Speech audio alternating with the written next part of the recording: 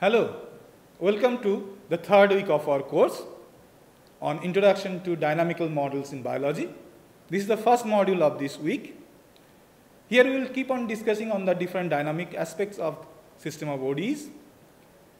Remember, till now we have focused more on how the dependent variable changes or evolve with time and their steady states. In a ODE or in a system of ODE, you have multiple components. One is obviously the dependent variables. It may be one or more than one. And then you have the independent variable. For our case, that is the time. And we measure everything else changing with respect to time. Apart from that, there is something else called parameters, which remain constant, which does not change with time. So, in this video, we will start discussing how these parameters can affect the dynamics of a system or the states of the system. So, let us look into this issue. To understand the issue of effect of a parameter on the dynamics of a system, let us take a particular example. A simple ODE I have taken. dx dt is equal to m minus x square. So, m is my parameter which remain constant, does not change with time. So, I want to see how the dynamics of this system or the system property represented by this ODE is getting affected by the value, numerical value of m. So, let us see. Let us start the steady state analysis for this ODE. We know for steady state, the derivative should be equal to 0. That is dx dt equal to 0. That means m minus x square is equal to 0. So, let me separate out x and m. So, I take x on the left hand side, I get x square equal to m. That means my steady state solution are x equal to plus minus root of m, square root of m. So, that means I have two steady state value x equal to plus minus square root of m. So, let us take different values of m and see how the steady state changes. So, when the first case, when m is greater than 0. If m is greater than 0, for example, value 4, 16 or something like that, x will have two steady state. One is plus square root of m, another one is obviously minus of square root of m. So, if m equal to 16, then one steady state will be plus 4, the other will be minus 4. What if m equal to 0? When m equal to 0, then I have only one steady state, that is x equal to 0. What if m is less than 0? In that case, I get this one negative, the something under the square root is negative. That means I do not have any real solution here. Just look into these cases. Case 1, where m is greater than 0, I have two steady states. Where in the second case, where m equal to 0, I have only one steady state. When the third case, m is less than 0, I have no steady state. That means the number of possible steady state for this system represented by this particular ODE depends upon the parameter m. When the m is positive number, you have two steady state. When the m is a negative number, you have no steady state. When m equal to 0, you have just one steady state. I can represent it graphically. So, what I have plotted here, x in the horizontal axis and dx dt in the vertical axis. And then I am plotting these ODE in this plane. So, essentially I get these parabolas. Now, when m is positive value, then I have this first parabola. And as you can see, this parabola is intersecting x at two positions. So, this curve is intersecting x at two positions. So, at these two positions, x is equal to 0. That means this is one steady state. And this is also where x equal to 0. So, this is another steady state. This is a very easy way to identify the steady state in dx dt versus x plane. So, I have two steady state. I have considered m equal to 2. So, that means this first steady state is root over square root of 2 and 0, and the other one is minus square root of 2 and 0. Now, consider m equal to 0. Then this curve goes down and I get this one, this second plot. So, this is for m equal to 0, and obviously this intersects the x-axis only at one point, and that is 0, 0. When m is negative, this curve goes down further. So this is the one for m equal to -2. As you can see, this curve is not intersecting x anywhere. That means I do not have any real solution, any real steady state for this system. So I can represent the effect of m, a parameter, on the possible steady state using this type of plot. There is a better way of representing the same thing. That's what I have drawn here, and this type of plot is called bifurcation diagram. What you do in bifurcation diagram, you take the parameter which is showing this type of effect, for example in this case m, on the horizontal axis, and the steady state values of x, the dependent variable, on the vertical axis, and you try to plot. So obviously when m is negative, m is less than 0, I have no real steady state, so nothing is shown in this region, When m is equal to 0, this is this position, I have only one steady state, so I have 1 point.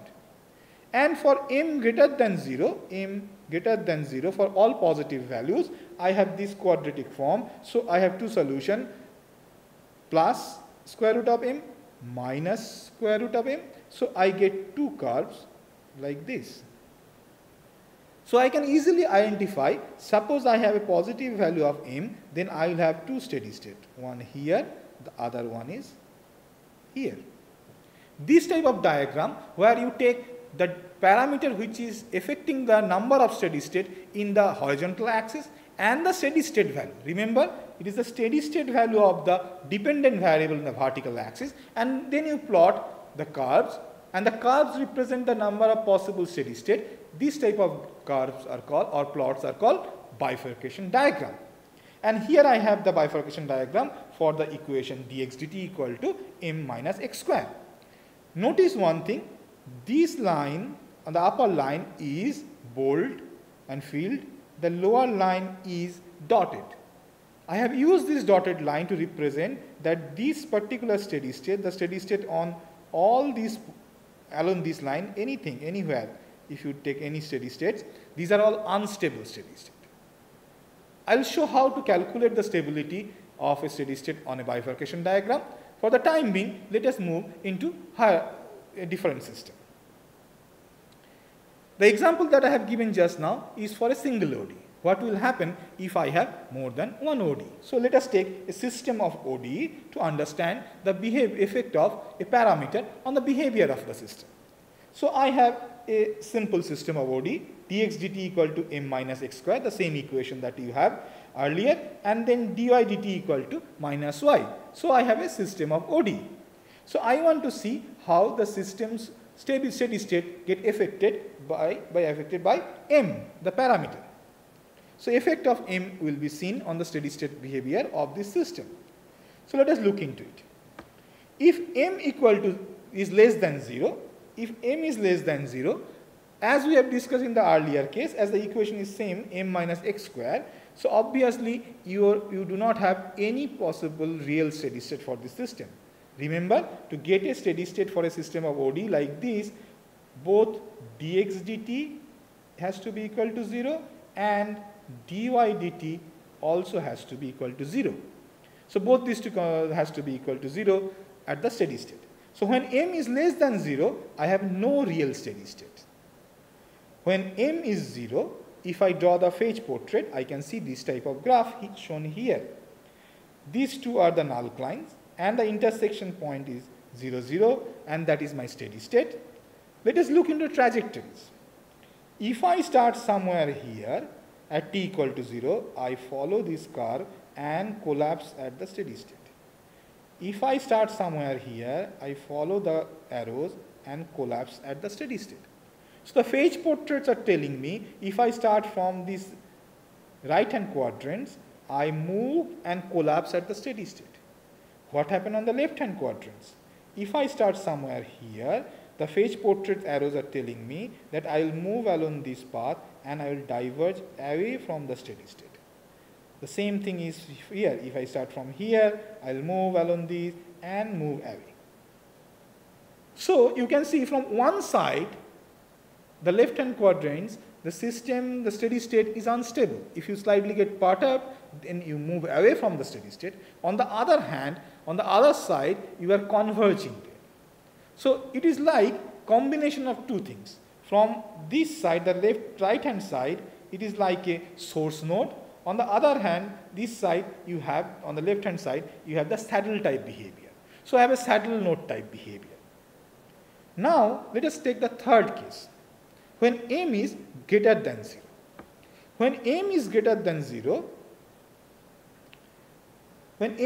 than 0, I have two solutions for steady states. I have two steady states. One is minus square root of m and 0, and the other one is plus square root of m and 0. I have drawn the phase portrait for this situation where m is greater than 0, and I have taken value m equal to 1 for this system and drawn the phase portrait. These colored lines are null lines. You can see the null lines have intersected at two positions. One here at this yellow dot, another one is this yellow dot. And as m equal to 1, you can see one intersection point is at equal to 1, the other one is at equal to minus 1. So look at the behavior of the steady state, or the trajectory, behavior of the trajectory around the steady state. If I start somewhere here at t equal to 0, I will follow this trajectory and eventually collapse at this steady state. If I start from this point at t equal to 0, I will follow this path and collapse at the steady state. If I start from this direction, again with time I will collapse at t equal at the steady state. The same is if I start from this direction also. So if I am at this particular steady state, 1, 0, I stay there. But if I slightly part up the system from there, I'll again collapse, the system will again collapse back to the same steady state. But that's not true for the other steady state, this one, minus 1, 0. So here, if I am there at the minus 1 and 0, I will stay at that steady state. But if I disturb slightly, for example, if I bring at t equal to 0, the system is at this dot, and then with time, system will move away from the steady state. If I have the system here at t equal to 0, with time it will move away. If I start from somewhere here at t equal to 0, I will move towards the steady state and then diverge away. So the same thing here also. So you can easily recognize this particular steady state is nothing but saddle point. Whereas the other one, this one, is a stable node and sink. So in this example, you are observing two phenomena. When m is changed in different domains, when m is negative, you don't have any real steady state. When m equal to 0, you have only one steady state. When m is greater than 0, you have two steady states. So the number of steady state is changing with the value of the parameter. Not only that, in this case, the type of stability of the system is also changing. So here, when m equal to 0, I have a saddle node type which is unstable. Whereas, in case of m is greater than 0, I have two steady state. One is saddle point, which is obviously unstable, and the other one is a stable node type. So here, the parameter m is not only affecting the number of possible steady state, but also affecting the trajectories or the phase portrait of the system and the stability of these steady states. So let us now define this type of behavior. This type of behavior, where the qualitative behavior of the steady states are changing or getting affected by a particular parameter, is called bifurcation. And by qualitative behavior, what do I mean? By qualitative behavior, I mean that the number of possible steady states and the stability or the phase portraits around the steady states. So there can be a parameter which controls either the number of steady state, possible steady state, or it may control the stability of the steady state without changing the number, or it may affect both of them together simultaneously. So in all these cases, I will say this parameter causes bifurcation in the system. And the system has a bifurcation, and the parameter that is causing is this bifurcation will be called bifurcation parameter. So I can have a generalized broad definition. If the variation of a parameter changes the qualitative behavior of the steady state I will call the system as bifurcation. Now let us look into another example and analyze in detail to understand this concept of bifurcation. So let us take the old problem of fish tank, where we are growing fish in a tank and at equal interval we take out some fish to sell in the market. So as the tank has a limited space and resources, I will use a logistic growth model with removal as a negative term. So x is the number of fish in the tank at any time. So the rate of change of number of fish is dx dt is equal to r into 1 minus x by k into x minus d, where k is the carrying capacity, r is the rate constant for growth, and d is the rate by which, constant rate by which we are removing the fish. So I want to see whether this system has bifurcation with respect to this parameter d or not. So to do that, I have to first identify the steady states of this system, and then I have to analyze how this parameter d affects those steady state, either in terms of number of possible steady state or in terms of the stability of the steady states. So to get a steady state, I have to put dx dt equal to 0. That's a simple one. So I can put dx dt equal to 0. That means r into 1 minus x by k into x minus d is equal to also 0.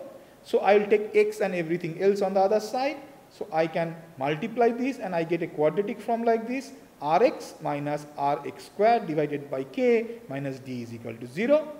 So if I rewrite it, multiply k with d, multiply k with rx, and then I get rx square minus krx plus kd equal to 0. Note that I have multiplied both sides with minus sign, so that now I have got positive sign here, rx square minus krx plus kd equal to 0. This is a simple algebraic rearrangement.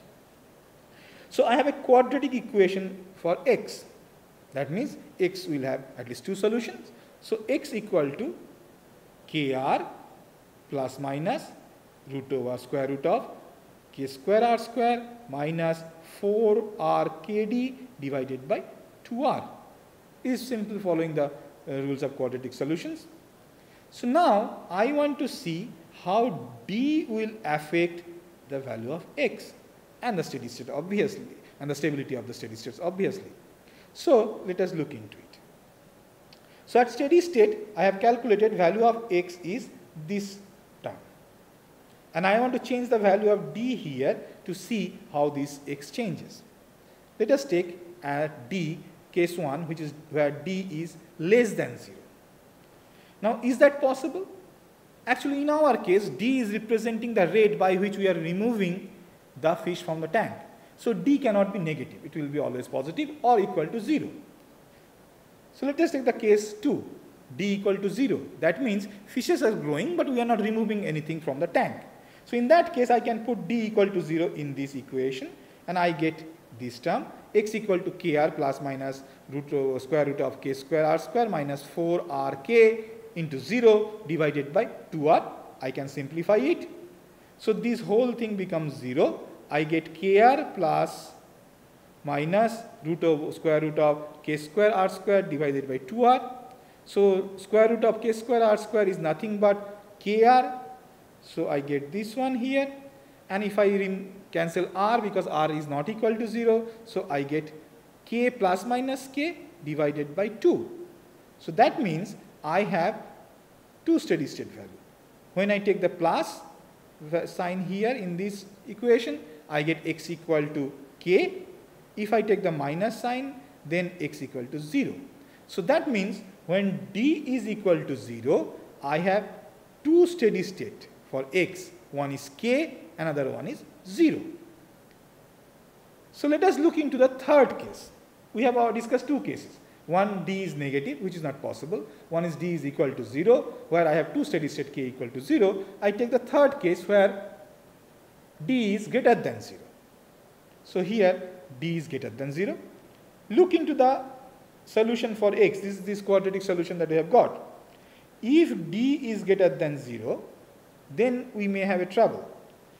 I have k square r square minus 4rkd in the square root. I have to keep this whole term under square root as a positive thing. because otherwise I will not have any real solution. So if I have to keep k square r square minus 4r kd, which is under the square root, as a positive valued thing, that means this whole thing 4r kd has to be smaller than k square r square, otherwise I will get a negative value there. So that means to get a real solution, I have to keep k square r square, this is here, greater than 4r kd, so that k square r square minus 4r kd is a positive thing. So this will give me that k square r square minus 4r kd is greater than 0 or greater equal to 0. I cannot have a negative value there, otherwise I will not get a real solution. So if I rearrange this inequality, then what we get is that d is less equal to kr4. I have cancelled one r because r is not equal to 0. I have cancelled one k because k is not equal to 0. So d is less equal to kr by 4. This inequality has to be satisfied so that I get this relation. And then I will have a real solution for this system. So let us consider the case first where d is equal to kr by 4.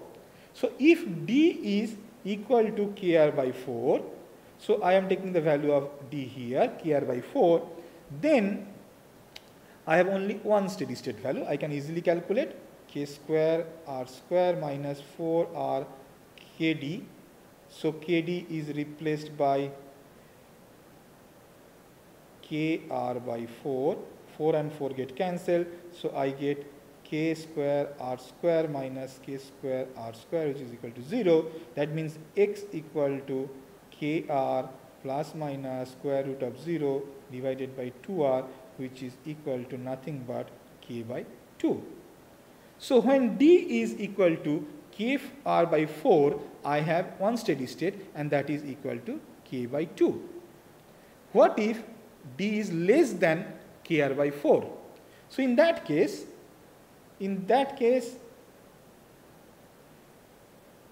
what will happen? This whole thing, as I replace the value of d with a value which is less than kr by 4, this whole thing in this bracket will be less than k square r square. So that means I will have these two solutions.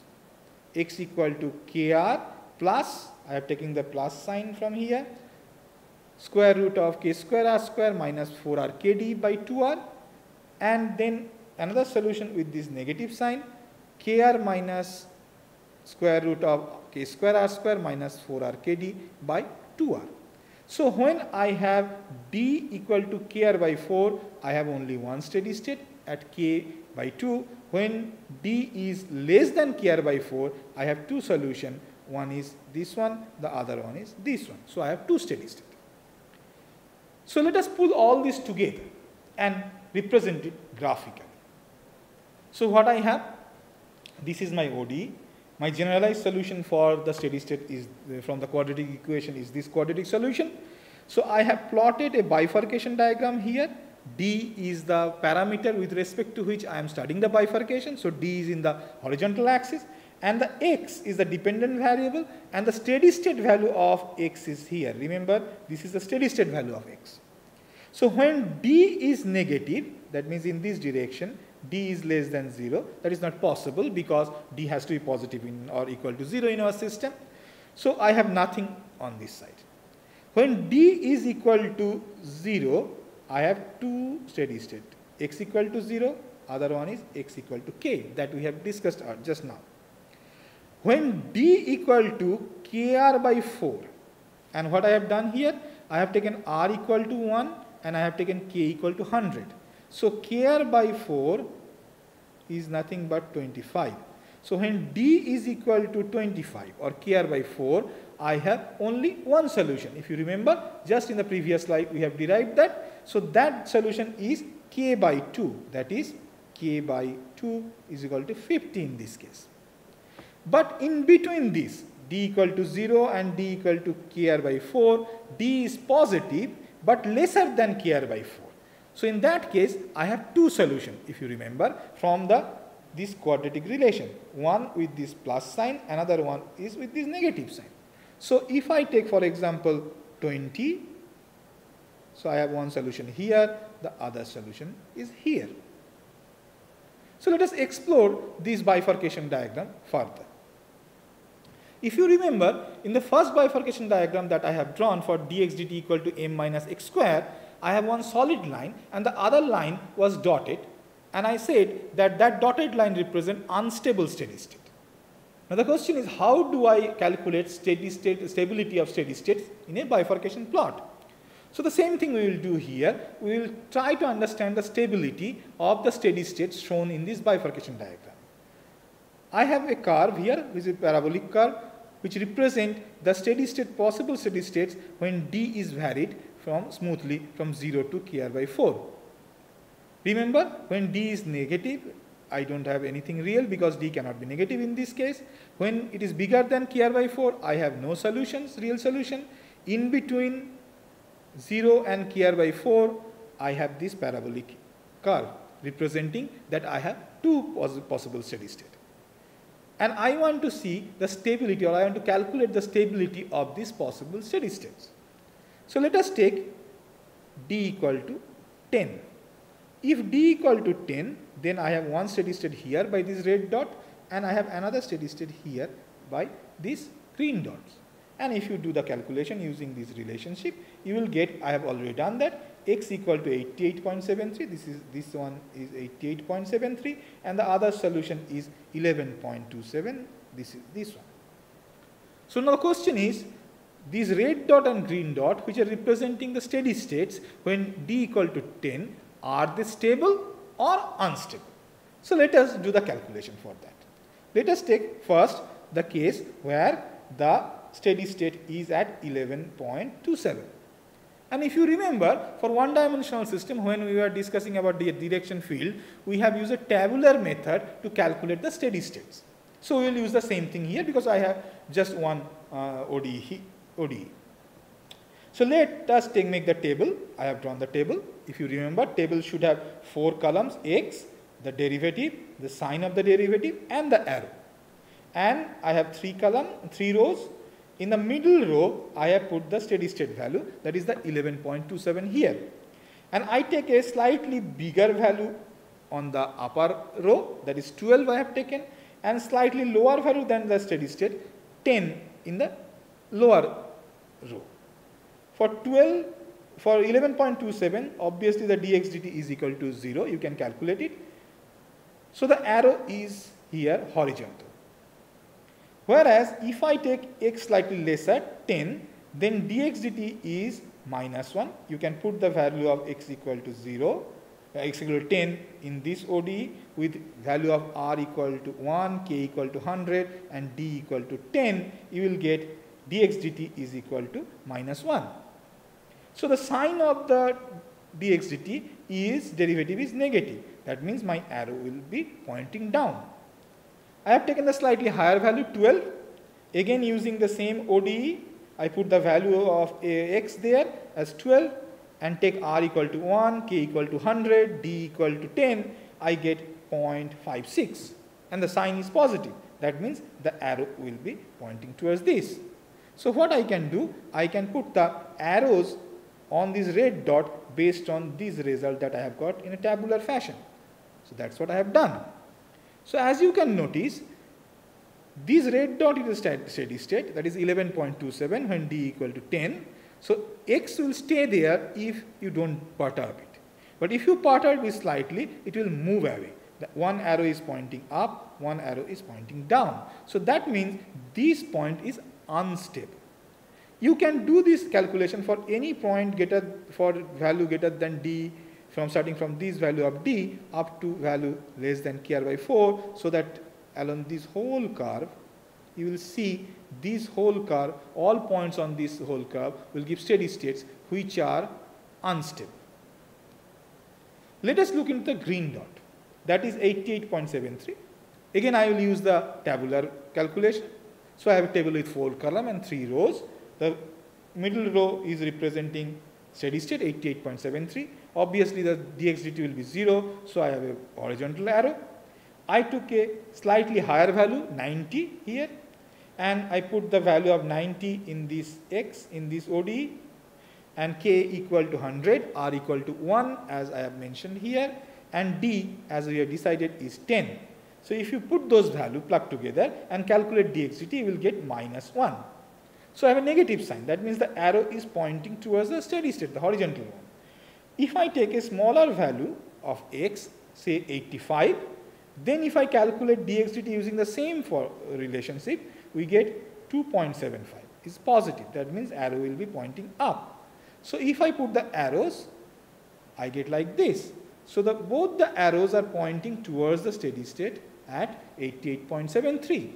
That means if x is at 88.73, it will stay there. But if you perturb x slightly, then from higher value, it will again collapse at that 88.73. From lower value of that, again it will time, it will collapse there. So this point is stable one.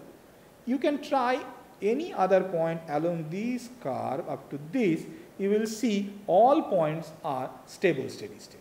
So this upper curve is a stable steady state, whereas this lower one are unstable steady state. So let us compile all these in one single bifurcation plot. The ODE is given this one for my fish tank problem.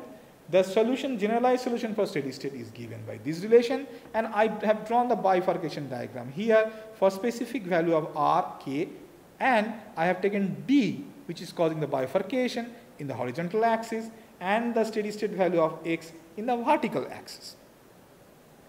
And when d is negative, that is not possible because d has to be positive in our case because that is the rate of removal of the fishes, it cannot be negative.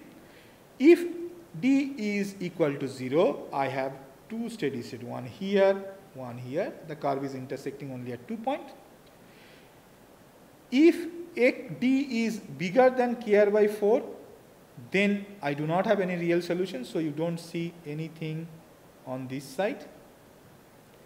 If d is equal to kr by 4, then I have only one possible steady state here, which is k by 2. In between, from 0 to kr by 4, I have two possible steady state for each value of d as shown by these smooth curves, and this upper curve, upper steady states are all stable steady state, and the lower steady state, these in the steady state in the lower curve are all unstable steady state, and that's why the lower curve is shown as a dotted line. So what I have discussed till now, I have taken a ODE and I have identified the steady state, and then I have picked one parameter and I have taken different cases of that parameter and again calculated number of possible steady state. So that told me whether the number of possible steady state in this system is getting affected by the parameter. In this case, the parameter is d, and that is true. Based on d value of d, number of possible steady states are changing. At the same time, I have also shown you how to calculate the stability of each of the steady states. Now, we have seen bifurcation, but let us now look into, for this particular example, how this bifurcation will actually affect the dynamics of the system. So we know I can have two interesting regimes when d is equal to, when d is in between suppose 0 and kr by 4. If I take r equal to 1, k equal to 100, then kr by 4 is 25. So let us first take a value of d when d is less than kr by 4 but greater than 0. I have taken d equal to 20 and I have drawn a direction field plot here with t in the horizontal axis, x in the vertical axis. So if you see the bifurcation plot here, d is here at 20, so that means I will have one steady state here, another steady state here. So bifurcation plot is telling me that I should have two steady state, and one is unstable, this one is unstable, other one is stable. So in the direction field also, I have one steady state here near at 30 and another steady state near 70. So if I start at this steady state, if I start somewhere here at t equal to 0, I will remain in this steady state. If I start at this steady state, I will stay at this steady state. So if you start with 70 fish, then you'll always remain at 70 fish in that tank. If you start at that 30 value at the steady state, that is the number of fishes at the very beginning, then you will stay at the steady state. But if you start growing your fishes with a value in between these two steady states, say x equal to 40 here. So you are starting with your fish tank with 40 fishes. When r equal to 1, k equal to 100 and d equal to 20, that means you take out 20 fish per unit time, then the direction field is telling that I will follow these arrows and will eventually collapse at this steady state, which is at near 70. If I start at t equal to 0 with 90 fish, my direction field is telling me I will follow this trajectory and collapse at this steady state. So this is a stable steady state. Whereas, if I start with a number of fish below this unstable steady state, this is the 30, then what will happen? For example, if I start with 20 fishes, then I will move in this direction away from the steady state, and as my fishes get used up by picking up, I will eventually go towards 0 fishes. So this one is unstable. What if I take a different value of d? Now I have taken a value of d as this kr by 4, that is 25. Remember, r equal to 1, k equal to 100, so kr by 4 is 25. I have taken d having a value equal to 25. That means I am removing 25 fish per unit time from the tank. So my bifurcation diagram is saying that I will have only one steady state here.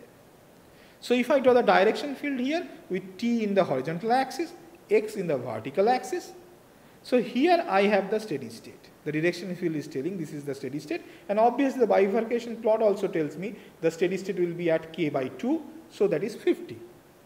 So if I start with 50 fishes at the beginning at t equal to 0, I will stay at that steady state. I will always have 50 fish in my tank. If I start with slightly higher value, that means I am starting with a number of fish bigger than 50, the steady state value, say 60, then my trajectory in the direction field is saying that with time that will decrease and eventually I will reach 50, the steady state, and then with time it will be stable there. But what if I start with a number of fish slightly lesser than 50, say 40. So at t equal to 0, I have only 40 fish in the tank. And I am removing, they are growing by logistic growth, and I am removing 25 fish per unit time. So then my direction field tells me that this will be the path followed by x. So number of fish will eventually decrease. It will move away from the stable steady state, the steady state at 50. So as you can see, from one direction this is stable, from the other direction it is unstable. So this is semi-stable.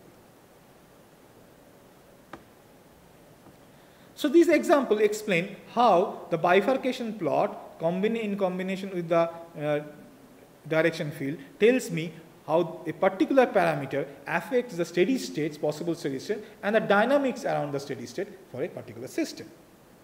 So let us jot down what we have learned in this video. The key points are: change in value of a parameter may affect number of possible steady state in the system. It can affect the stability of the steady state, or it can affect both number and stability. And such changes are actually changes in the qualitative behavior of the system. So when such changes occur, when such qualitative behavior change occur due to change in the parameter value, we have bifurcation in the system. And the parameter which is causing these such changes is called bifurcation parameter. We have discussed how to draw bifurcation diagram. So bifurcation diagram shows us the effect of bifurcation parameter on number of possible steady state and the stability of those steady state. Thank you for watching. We will discuss further on this topic in the next video.